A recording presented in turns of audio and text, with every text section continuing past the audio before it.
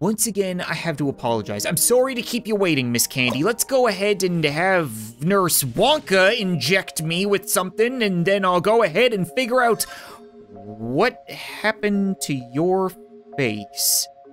Or more precisely, where did it go? Did you really just come into my clinic without a face, expecting me to draw one on?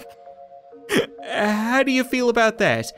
It's not my finest work, okay? It's a little rough around the edges, but what does your ass look like? Delicious? Good. That's what I want to see from my patients. Don't take that out of context, okay? I'm a man of healing, not a man of butt stuff. What's up, guys? Welcome back to GNOG, that game where I have absolutely no training or qualifications when it comes to performing robot brain surgery, and yet here I am, waiting for the next patient to come in as I hallucinate uncontrollably. Since these are usually pretty extensive and invasive procedures, I tend to ask patients not to drive before or after. It's not really safe, but I'm always shocked when they roll up in a lunchbox.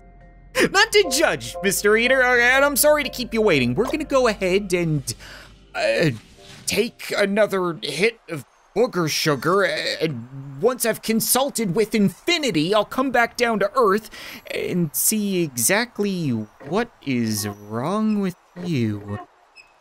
Right off the bat, I'm noticing that your face seems to be locked up, behind a cat code. Interesting. Nurse, please take note of that irregularity. Can I get you to flip over? I'm just gonna take a look at your backside. What is going on here? Oh, Mr. Eater, how long has your behind been leaking? Because that's quite frankly disgusting. Listen, I know this doesn't really make any sense yet, but it's a diagnosis. We're working on it. We've already found that he's got the symptoms of pussy mouth and squirty butts. Well, if you're not gonna tell me what you've been eating recently, then I'm just gonna have to treat this like some kind of Taco Belloscopy. There's nothing I can do for your mouth now, but I might be able to patch up your pipes, and hopefully that will deliver some amount of relief. Okay, controlling the flow of gas is the sign of a good Taco Belloscopy. I don't know if that's really helped you. It's helped me a whole lot. The smell in here is improving dramatically. Oh, we lit his pilot light. Okay, so now that we've got you warmed up, we should be able to see what's going on inside. Oh, this is gonna be hard to explain to the family. He's got a hungry wolf and a hungry rabbit hanging out in his mind's kitchen. I honestly don't know if that's better or worse than being served future diarrhea in a hard shell. What are the odds somebody scribbled down that cat code and then shoved it partially behind a stove for safekeeping? I know it seems like wishful thinking, but I could really use any help that I can get right now. Nothing. Oh, we got another one here, and another one here, and probably another one here, and we've got ourselves a cookbook? Not really what I was looking for, but sure. I'm guessing we need to feed these two freeloaders to get them out of his heads, but that doesn't help me with your pussy. I almost said it. I almost said lips, but it's a code. It's a cat code on his mouth. YouTube, don't take my ads for the love of Christ. It's a joke. Guess who just found another symptom? Looks like he's also suffering from some kind of tree lice. And there's 4 of them, so this is probably the code. What if we try you, and then the squished one with the dark eyes? I'm sorry, I haven't caught your names, and to be perfectly honest, I don't care in the slightest. And there. Yes, okay, so now we can go ahead and see that big, beautiful face of yours.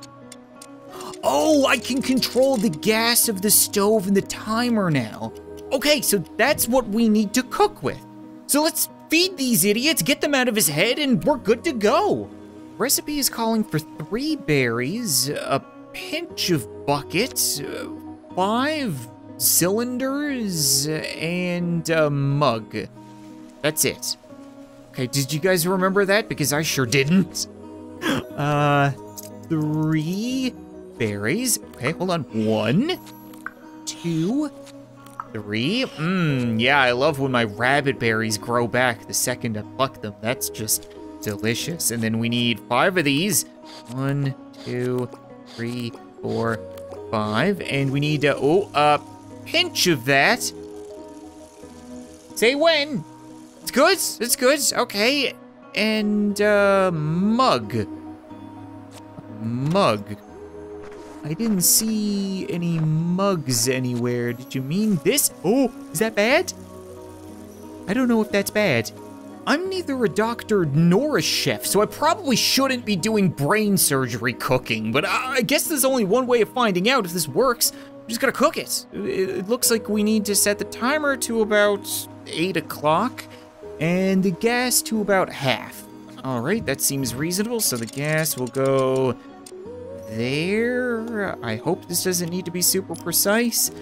This is gonna go there. Fingers crossed that that actually works. I think that worked. Yeah, okay, we made the Mind Wolf cake, and the Mind Rabbit got a carrot. Not gonna lie, I think the wolf got screwed over in this deal. You'd probably prefer to actually eat the rabbits. You are gonna eat that though, right? Yeah, there we go. And he passed out. That might be a problem. Don't I need to get rid of them? How about you? Punch down on that, and then you're gonna also pass out. Great. Hey, Mr. Eater, can I get you to sneeze real hard? That'd really solve everything. Oh, I need to get the cheese under them.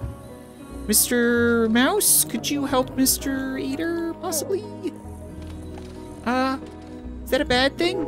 No, that's a good thing. Okay, I was gonna say, I don't know if I want him to eat the cheese or retrieve the cheese. Did I just screw myself? But no, he couldn't do it with the animals being hungry and awake because reasons. How's that? Good, you've got cheese here, and I'm gonna press your belly button. And all is better? Yeah. I don't know what the last like 5 minutes have been, but man, oh man, this game is just, it's so random and so tactile and so fun to go on tangents with that I absolutely love it. I got some kind of giant cooking robot head singing at me. Once again, I have to apologize. I'm sorry to keep you waiting, Miss Candy. Let's go ahead and have Nurse Wonka inject me with something, and then I'll go ahead and figure out what happened to your face. Or more precisely, where did it go? Did you really just come into my clinic without a face expecting me to draw one on? How do you feel about that?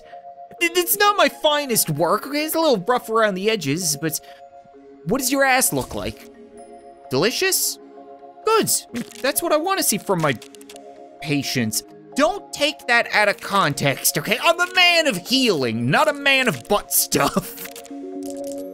I can twist your knobs the right way and flick your dials medically so that we can get to the bottom of the problem. And there you have it. She's suffering from candy shopitis. It's when a failed candy store is operating inside of your head. There's no cure, but I might be able to turn things around and make it successful. Step 1 would involve finding some kind of unity between patient face and storefront. And right now, we're really looking more like somebody rolled an Etch-a-Sketch down a flight of stairs, so it's not working for me. There's gotta be something that I can do to fix the front, right? Like if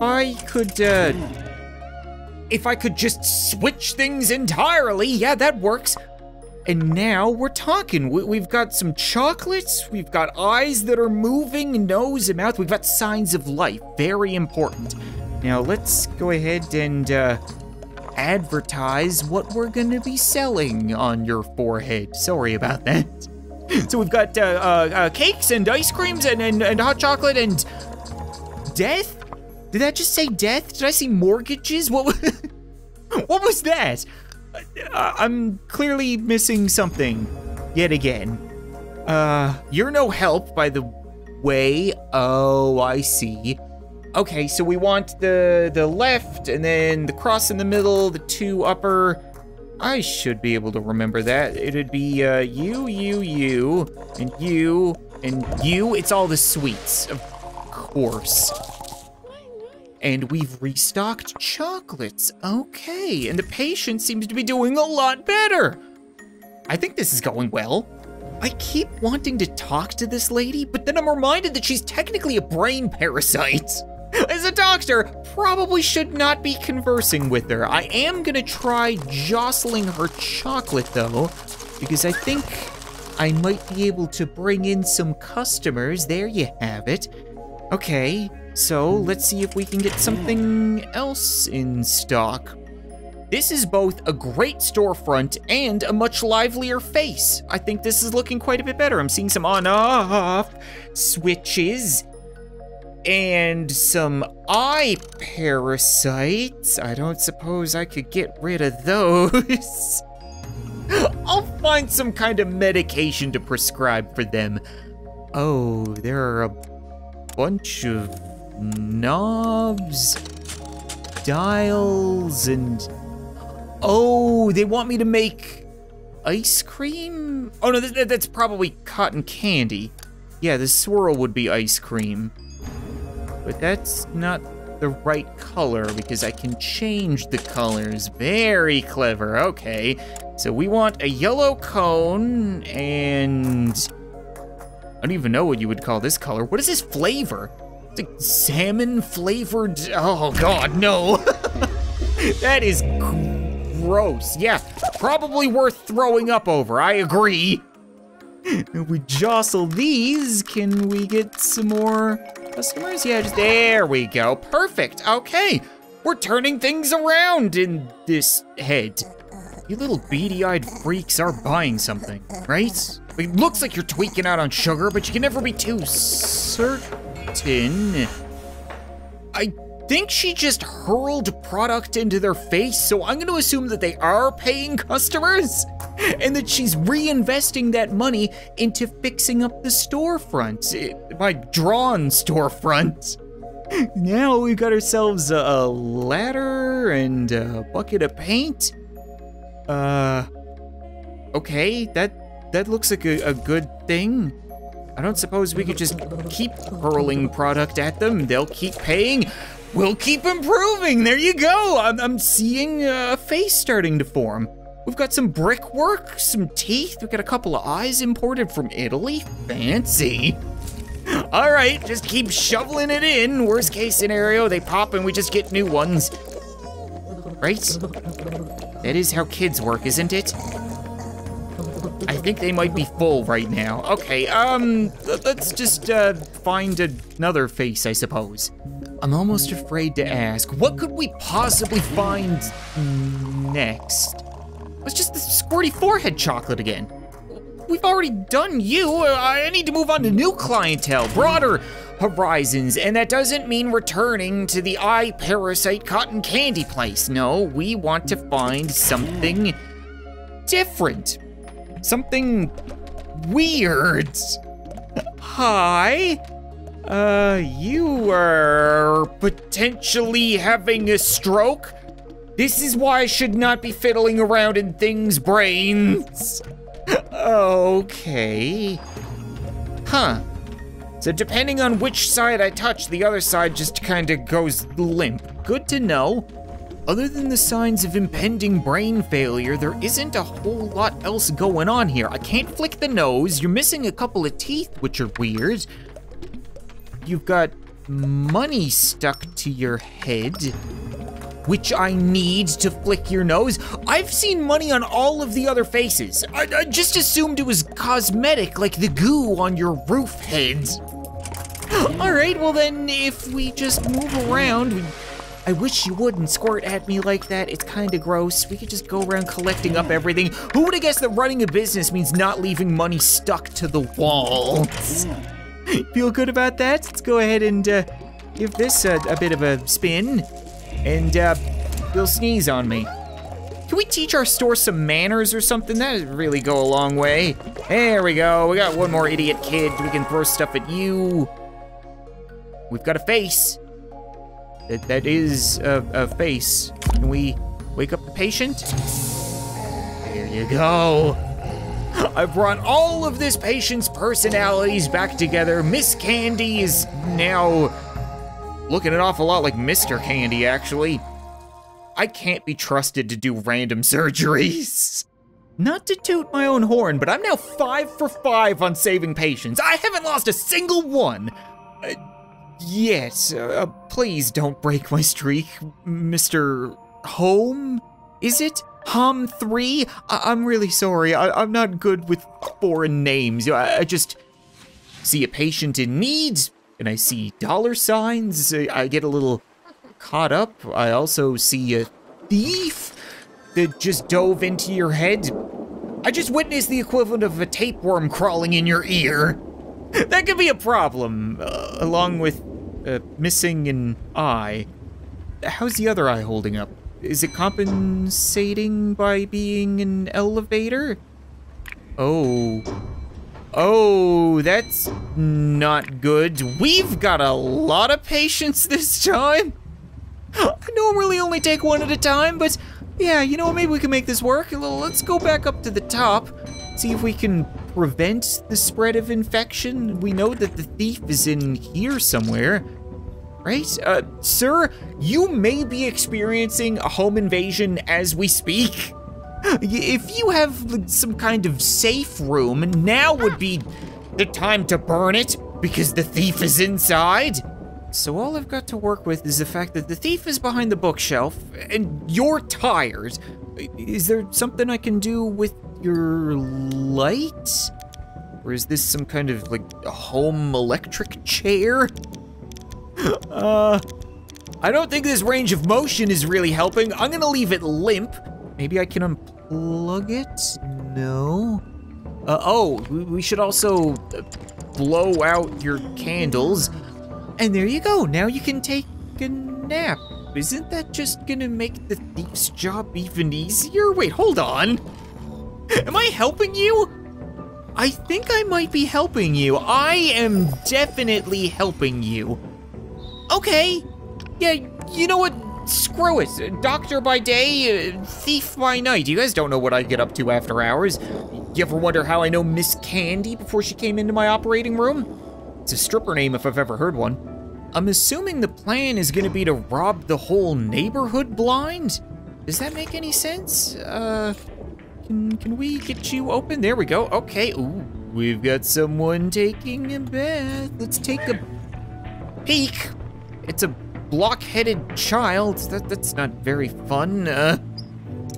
We've got water that doesn't work. Okay, we've got some symbols that don't make any sense. Wonderful. Something is going on over here with this. Yeah, laundry that I can't interact with. The thief is nowhere to be seen. What? Maybe I need to come back here later, because I'm not seeing anything for me to even do. Okay, let's go down another floor, see what's going on inside of you. Oh, that was easy enough. This guy is busy coding something. That looks an awful lot like the thief, which is weird. He's coding something with his computer turned off. If I turn it on, then we've got a bunch of symbols that aren't really particularly helpful. It looks like I need to get in here. I need a code. And I've got dials now. Whoa. Okay, hold on. That's good. That's 2. if we can get a dial over here. That's good. That's great. Wonderful. Okay, and what? I don't know what this was. We got like 5, 6 things that I need to put in. And they were on the screen? Okay, well now that this is open, I should be able to leave it open and then it'll close itself again, damn it. All right, hold on. I'm gonna have to cycle through all the stuff on screen and figure out this code. Well, it definitely took a hot minute, but I think the code should be something like this? Yeah, there we go. And we just create a new thief or teleport him in, and then he'll steal the pocket full of change that this nerd had. A little bit excessive. That was both incredibly difficult and really simple at the same time. I like it. Just keep on moving. What have you got to offer?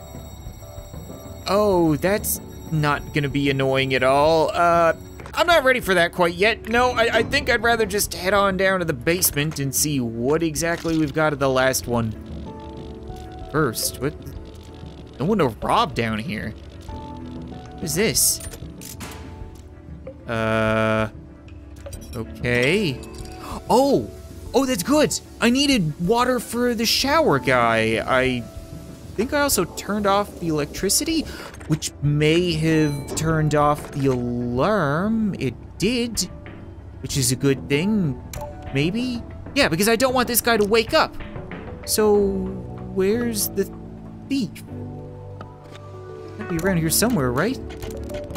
I don't know why you would want your lights to control your drawers. Is some kind of weird smart device thing? There you are. Were you frozen in the fridge? Are you kidding me right now? Okay, go ahead and rob from him. He's asleep. That was easy enough. Just had to cut the power. All right, so we've already got you, and you we were having an issue with because I needed you to take a shower. Here we go, close your eyes. And then I also got rid of the power over here, which means okay, yeah, sure, I'll buy it, why not? Who bathes with their money? Are we good? Yeah, he's out. Okay, now you better give me my cut. So help me God, I'll push you off this roof.